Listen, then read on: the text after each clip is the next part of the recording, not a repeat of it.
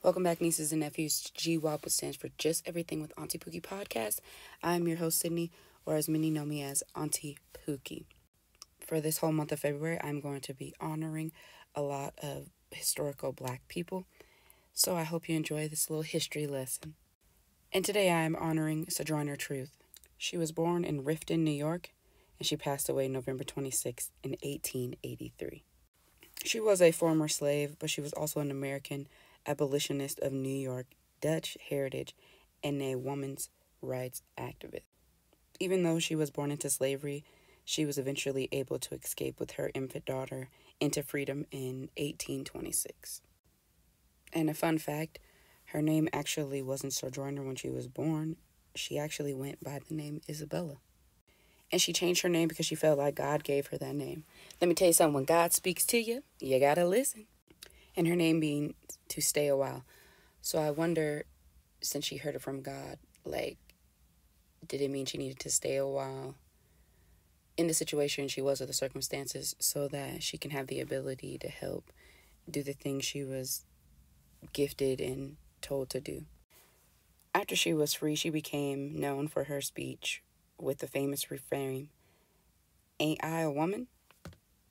She delivered this speech at a women's convention in Ohio in 1851. If you haven't heard the speech, it's really empowering and really amazing. You should listen to it. A little bit of her backstory before she became who she was, this phenomenal woman.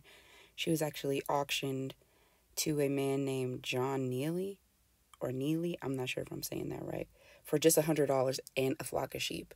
It's like, if you really think about $100 today, $100 is nothing. It's like 50 cents, it feels like.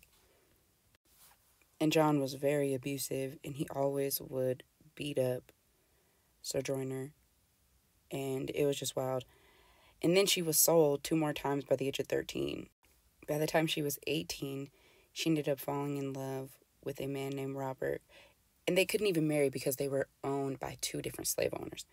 Like, how jacked up is that? You're in love and you can't even, pursue things to a further level because you have 2 different slave owners. I just couldn't imagine being owned by somebody. I mean, I do feel like the government be owning us, but I do feel like this is just crazy.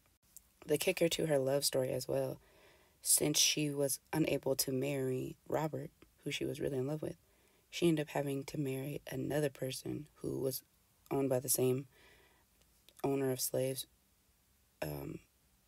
She had to marry, his name was Thomas, and they had 5 children together. It's crazy too. So the person that owned her, once she was 18, whose name was Demont, and also who Thomas was under as well, he promised to grant her freedom on July 4th of 1826 if she would do well and be faithful. It's just like, if you do well and be faithful to me, I'll let you go. Yeah, crazy. When the day arrived, he literally lied and was like, nah, it's not happening. Just imagine, getting promised something, like a promotion or a new house, new car, whatever, and then it's just like, haha, just kidding, April Fools. Just terrible. But once he lied, she was like, I'm not dealing with this, and she later escaped, with her daughter. And she stated that she didn't run off, she just literally took a walk off, like, peace, deuces, you gonna lie to me, I'm out of here.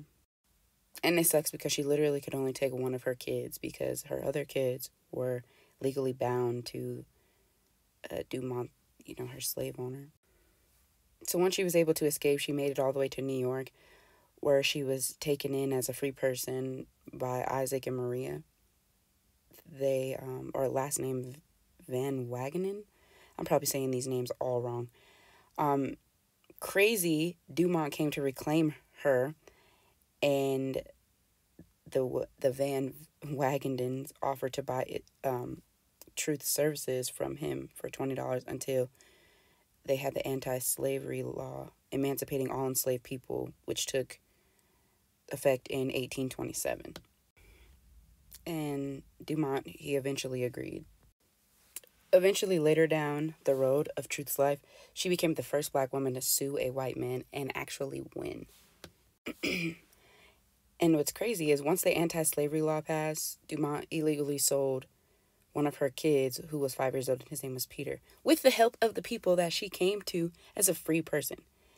And then she filed a lawsuit and to get him back and everything.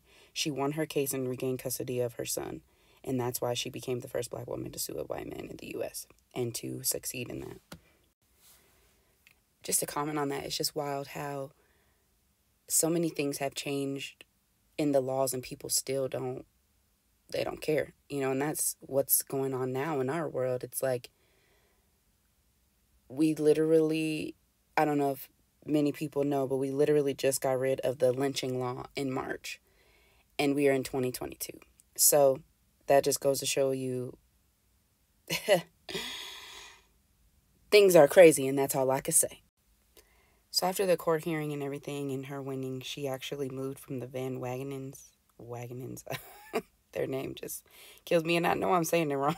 So, yeah, she, left and she moved to New York City with her son, and she ended up working as a housekeeper for this preacher named Elijah. And so then 3 years later, she decided to work for a different preacher whose name was Robert. And when Elijah passed, her and the other pastor were accused of poisoning Elijah and stealing from him, but they were acquitted because there was no evidence. Later down the line, she became heavily devoted in Christianity, and that's when she started preaching all over the place, and she enjoyed preaching the gospel and speaking out against slavery and oppression. Going back to, that's where she started her speech, "Ain't I a Woman?" And it was a very controversial speech. But I feel like, of course, back in that time, since blacks were hated so much, that any controversial or any speech that any black person had was going to be controversial. Shoot, it still is. Then in 1844, she joined the Massachusetts abolitionist organization called Northampton Association of Education and Industry. And then she met Frederick Douglass along that time and effectively launched her career as an equal rights activist.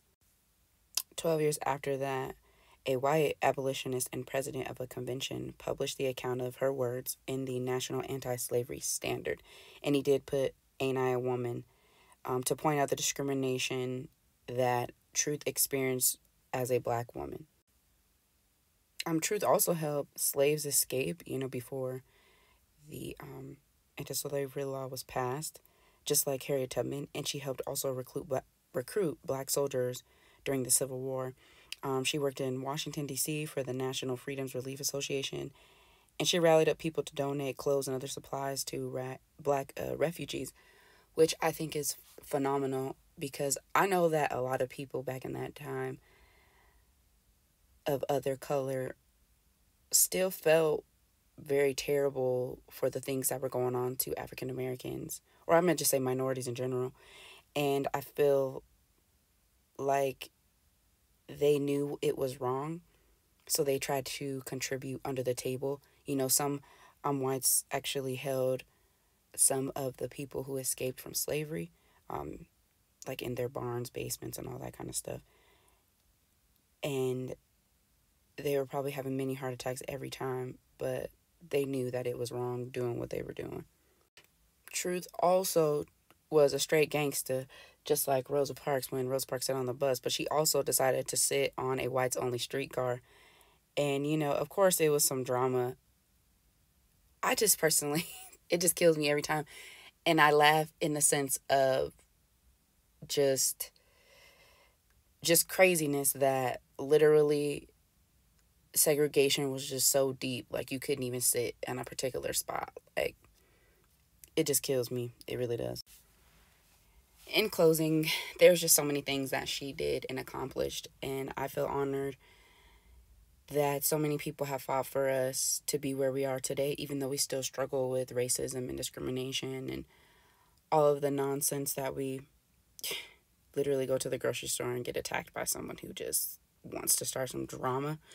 So yeah, I'm very honored for Truth's commitment and her dedication, and I'm going to end with one of her quotes. She said, "If the first woman God ever made was strong enough to turn the world upside down all alone, these women together ought to be able to turn it back and get it right side up again. And now they is asking to do it. The men better let them. Okay? You better let these women rise up. Thanks for tuning in for my first day of honoring our Black history.